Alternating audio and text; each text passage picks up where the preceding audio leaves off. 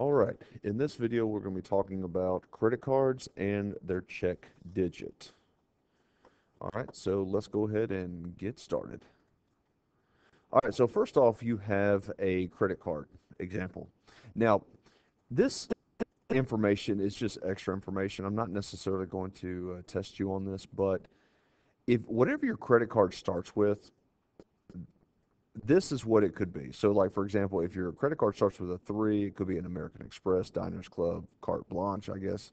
If it starts with a 4, it could be it's going to be a Visa card. If it starts with a 5, it's a Mastercard, and if it starts with a 6, it's a Discover card. All right, so that's just kind of like extra information. But anyway, from a mathematical standpoint, the credit card makes up 16 digits. All right. And inside of these 16 digits, there's actually a small little algorithm that we're going to discuss. All right. Now, if you want to see what makes up the credit card, like the little history, the makeup, whatever, then just pay attention to this down here. The issuer ID number, account number, and there you go. So I'm going to let you look at that on your own time. But let's go ahead and just dive into the actual algorithm of a credit card. All right. Now, because of the fact that I need a little more room to write, I'm going to rewrite this credit card number in a bigger format. So, one second. All right, there we go. All right, I don't know. I told y'all to hold on. I could easily just pause the video, but all right.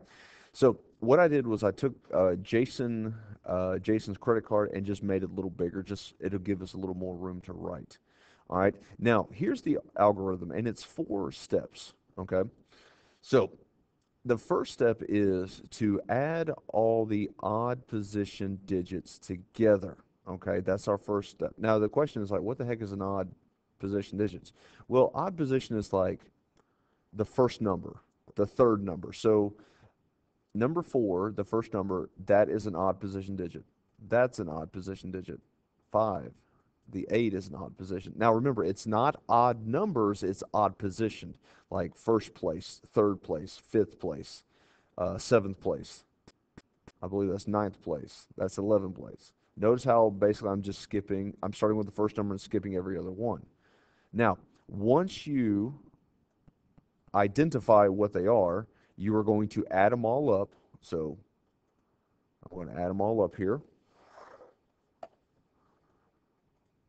So 4 plus 0 plus 5 plus, let's see, 8 plus 1 plus 0 again plus 2 plus 8.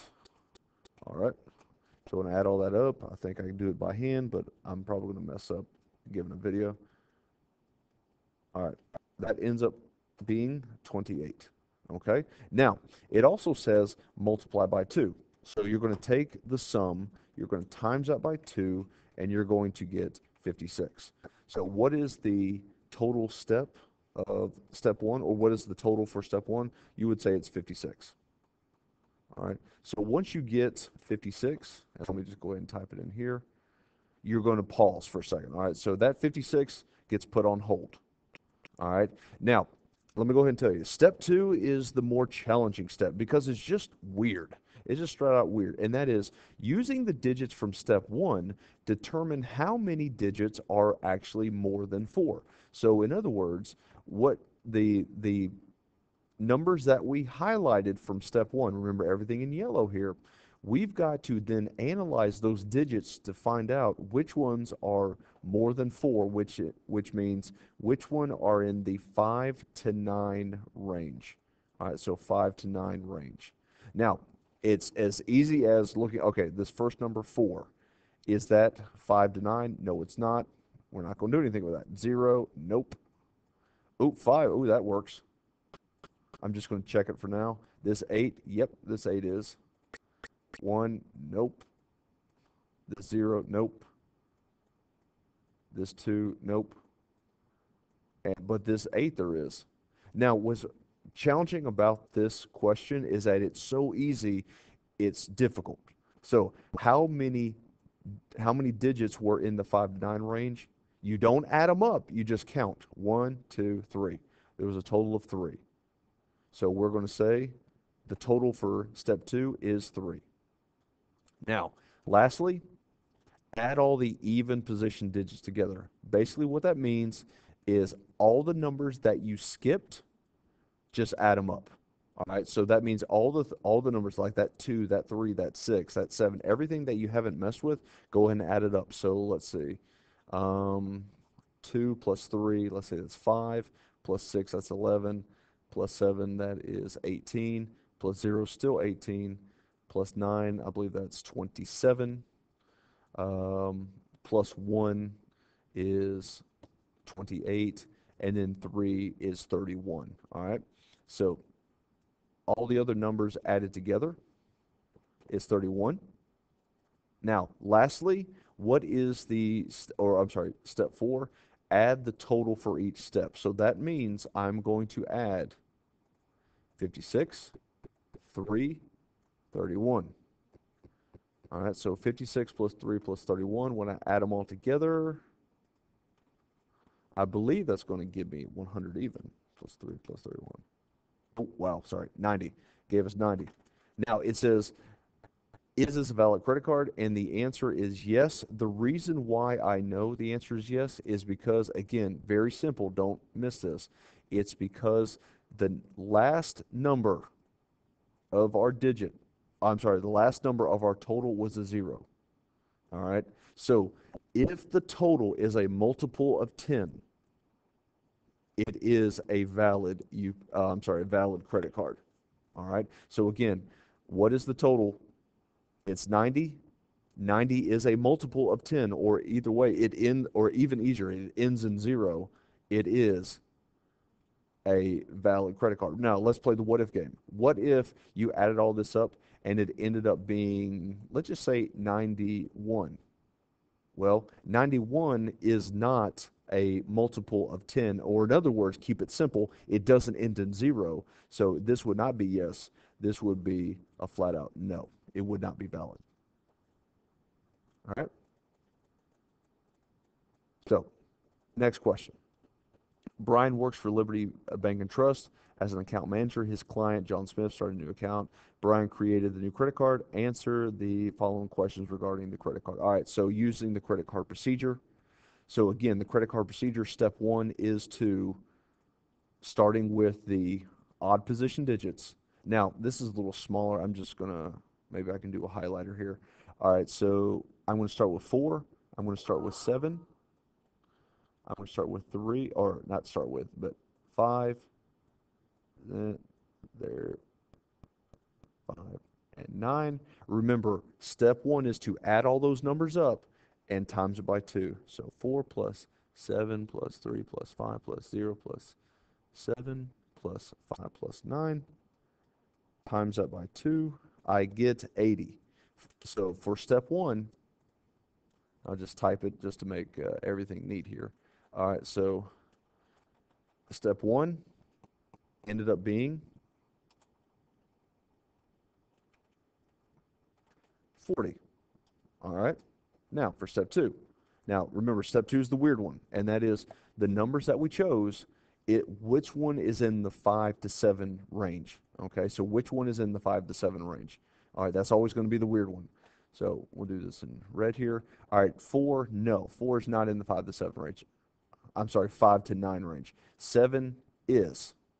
3, no. 5, yes. No. 7, yes. 5, yes. 9, yes. 1, 2, 3, 4, 5. So that means for step 2, it's 5. For step 3, I add up all the numbers that I skipped originally, which means this 2, this 5, this 1, this 6, this 3, this 2, this 4, and 3. Add it all up. It ends up being 26. And then lastly, for step 4, very simply add up all the numbers from all the other steps. So 40 plus 5 plus 26. That gives me 111. Now, remember the rule from 5 seconds ago, and that is if the number is not a multiple of 10, which means In other words, does the total end in a zero? It's not a valid credit card. So you would say because of the fact that it's 111, it is no. So it is not a valid credit card. All right. Now, the last thing that we're going to talk about is the actual check digit. Okay. So the check digit is, let me go back to our first screen. Let me clean this up a little bit. All right. So at the very bottom here, you see the last number is the check digit. Okay. So the check digit is the number that makes the rest of these numbers accurate. Okay. So when you're doing when you're doing these procedures, if you have a correct check digit, if the check digit is correct, it's what validates the rest of the numbers, which what means it makes all the totals add up to zero or add up to a number that equals zero. So what that means is, like, for example, in this question right here, someone should be getting fired right here. Someone should be getting fired because of the fact there's no way that this last number, which is the check digit, should be a 3. All right, because the reason it shouldn't be a 3 is because everything added up to 111. The check digit is made so that would not happen. Okay? Now, you might be scratching your saying, what the heck are you talking about? Well, let's look at this. All right, so for this MasterCard, what we have here is the check digit, which is unknown. Okay, so let's say you're in charge of finding the check digit. You're in charge of making sure that that number, which we don't know, makes the rest of these numbers valid. Okay, so what you would do is the exact same thing as you would do with all the steps. All right, so again, step one, taking the first number, skipping every other one,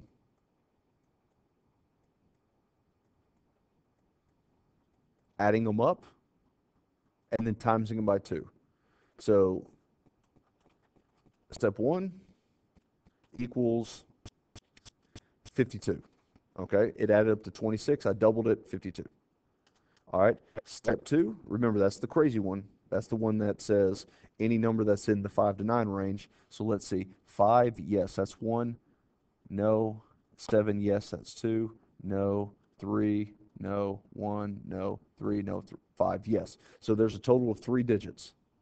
Now, when it comes to finding the check digit, notice, I'm sorry, when it comes to step 3, sorry, I jumped ahead.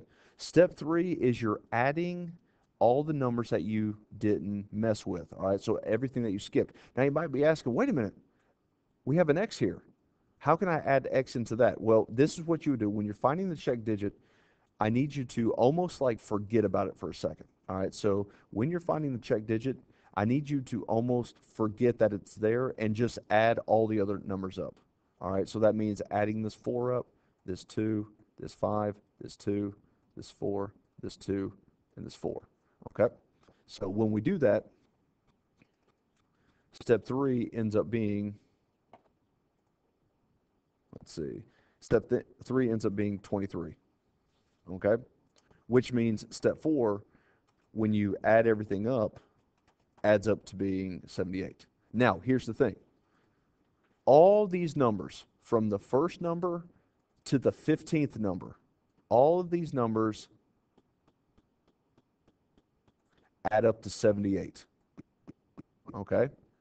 This check digit that we don't know is the number that makes 78 into a valid total. Now remember, in order for something to be valid, the total has to end in a 0. So think to yourself, if I'm sitting on 78, how many more numbers do I have to add to it to make it the next valid number, which is 80? And you would say, well, I just have to add 2. If I added 2 to my total, then it would add up to get to 80, and then it would be valid. So whatever you add with, that would be the check digit. So the check digit in this example would be 2. So your credit card number would be, or the last number of the credit card would be 2. because that's what would make this total valid. Now, you might be saying, whoa, okay, hold on, let's try one more. All right, so let's try one more. Again, doing steps 1, 2, 3, 4, again, step 1, I'm just going to go ahead and speed up a little bit. Step 1 is equal to 76. Step 2 equals 5. Step 3 would equal 31. So that means step 4, I don't know why I keep on pressing that number or that key there. Step 4 adds up to 112. Okay. All right, so we have an incomplete credit card number here because of the fact that we have 15, but we don't have a credit card. We don't have our check digit. So all of this added together, the first 15 numbers added up to 112. Well, what has to be added to 112 to make it a valid credit card? Well, if I'm sitting on 112, I know that the next valid total would be 120, which means I would have to add 8. So the check digit would have to be 8 because I would have to add that to the total. So you'd say the check digit would be 8. All right. So there you have the check digit. You have the credit card algorithm. Let me know if you have any questions. Thank you for watching.